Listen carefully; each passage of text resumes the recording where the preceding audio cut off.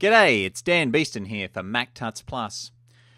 Now, I record a lot of podcasts and I do interviews. Now, sometimes you can't get into the same room with your interviewees, so you need to set up a telecommunications solution.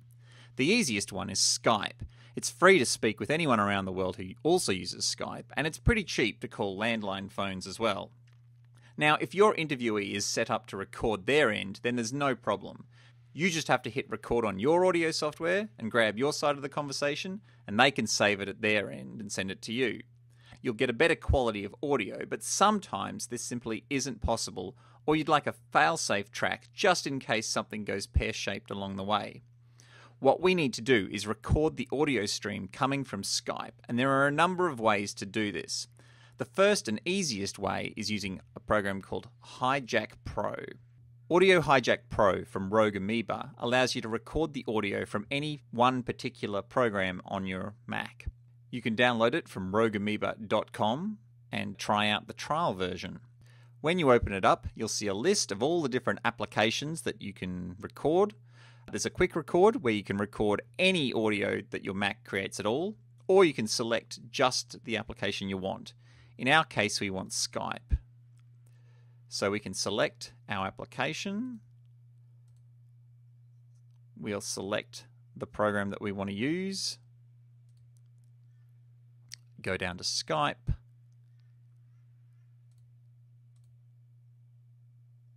And done, it's right there. Then it's as simple as hitting record. It will open up Skype for you. And we can make a test call. Hello, welcome to Skype call testing service. After the beep, please record a message. Hi, it's Dan Beeston again.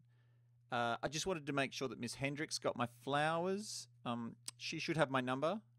It's on the card. Hi, it's Dan Beeston. Great, so that's working fine.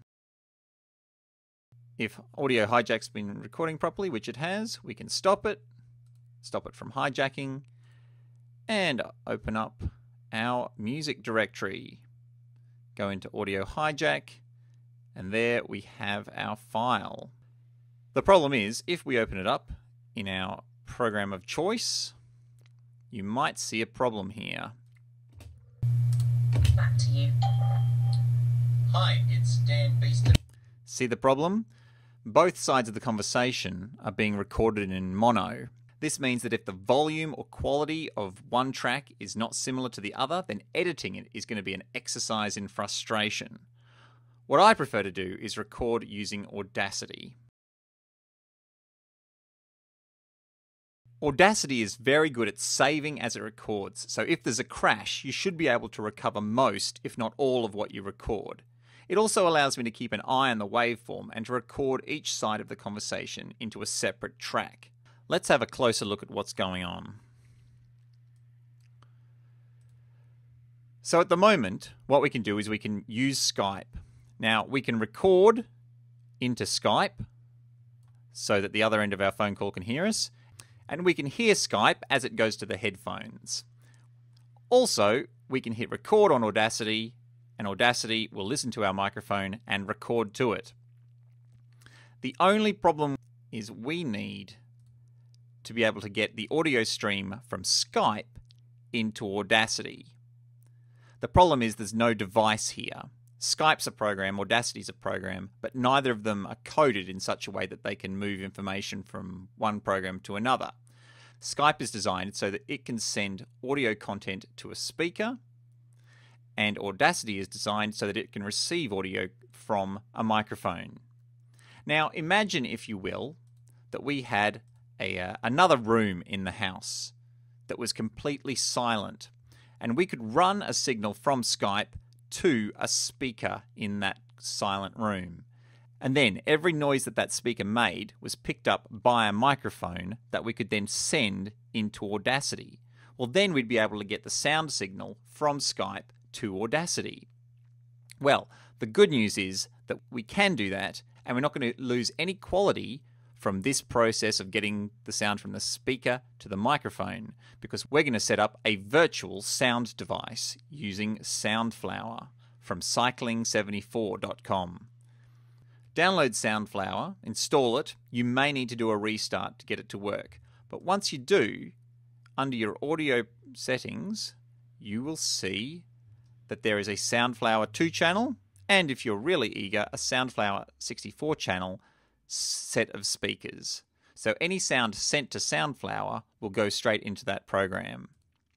Also, in your input, you'll also find your 2 channels and your 64 channels. So anything that you record will be set to SoundFlower as well. So let's go set that up. We'll go to Skype, go to our preferences, and we want all of the sound from Skype to go to SoundFlower. Then we'll go to Audacity, go to preferences, and we'll change our microphone or recording device to SoundFlower. Now when we use Skype and we do our test call and we start to record, Audacity is able to pick up that signal. The only problem is I can't hear Skype and Audacity is not picking up my microphone. So what we need is 2 streams of audio. The way to do that is with Aggregate Devices. Aggregate Devices can be found under Applications, Utilities, and Audio MIDI Setup. Now you might see the MIDI window, but we don't need that one. What we need is the audio window. Here you should see all your microphones and output devices. So this is the built-in input of my Mac Mini. This is the speaker jack on my Mac Mini. This is my USB microphone. And here we find SoundFlower. What we need here is we need to combine the headphones that I'm listening to and the sound that we're getting out of Skype. So click on the plus button and we'll create a multi-output device.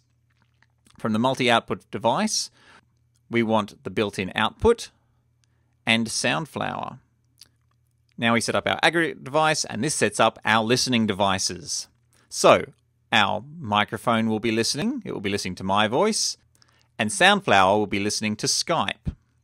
Now notice these options up the top, the clock source and the sample rate. Now usually you should be able to leave them on default, but when you do a test, make sure that you test it for a couple of minutes, because if the clock source gets confused or the sample rate isn't quite right, it can cause distortion in your recording. That'll end up sounding a little bit like a Dalek. The really tricky thing is that it won't be immediately apparent and it can get out of sync over the course of a couple of minutes. So make sure you do some trials before recording anything that you can't lose. Now, Audacity is not very good at keeping up with changes to your devices. If we go to Preferences, we'll note that there are no aggregate devices available for us. So we'll close that and restart it. And now, under our Preferences, under Devices, we should be able to select our aggregate device for recording.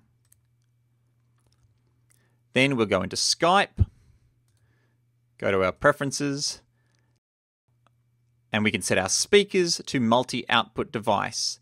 So that means that all the sound from Skype is going to our headphones, but it's also going to SoundFlower to be recorded by Audacity. That is all set up now. We'll go to Audacity, hit record. But the problem is that it's only recording my microphone. It's not going to be recording Skype yet. Because it's an aggregate device, it means that there are 2 channels from SoundFlower and 1 from the microphone. So you can select 3 and record again, and you'll have 3 coming through. Let's start up Skype, do our test call. I can hear that, and so can Audacity. Hello, welcome to Skype call testing service. After the beep, please record a message. Great. So We're now recording both my voice and Skype. We can stop that. That third channel is not needed, but sometimes these channels will be shuffled. One of those channels is going to be empty, or it's going to be duplicating the content from Skype. But now we have our waveform from Skype and our waveform from me. Now there are a couple more things to remember when you're doing this. Number one, it can be illegal to record someone's voice if they don't know that they're being recorded. Be mindful of the legalities of recording others, depending on your location and their location. Number two, wear some headphones. I can't stress this enough. If you record with speakers, your interviewee's voice will come out of your speakers and bleed back into the microphone, giving a very irritating echo sound. If your mic is sensitive enough, it can even bleed through if your headphones aren't tight. I use earbuds to record and keep them as low as I can to keep that echo out of the recording. So there you go. You'll be able to record Skype, and if you run into any problems, please mention them in the comments and I'll help you out. This is Dan Beeston for MacTuts Plus.